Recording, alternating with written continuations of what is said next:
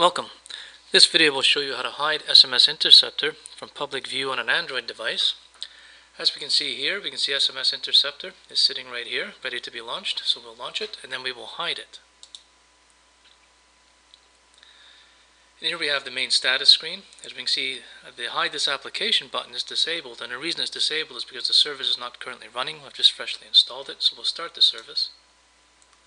Now it's running and we can hide the application. Click the button.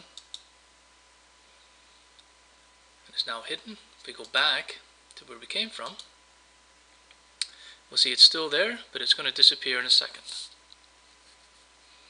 There we go. It is now hidden. Now what we're going to do is we're going to unhide it, and the way we unhide it is to send an SMS message to this device. I'm just going to send it to ourselves here at 5554.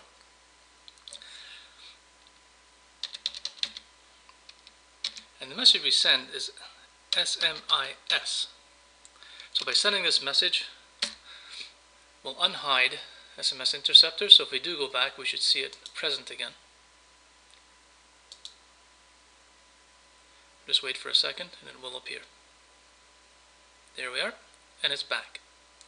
So that is a way we can have a degree of stealth on the Android device. With SMS Interceptor, you just hide it, but make sure that the service is started first. In fact, you cannot hide it unless the service is started. And to unhide it, you send a text message, SMS, back to the device. Thank you.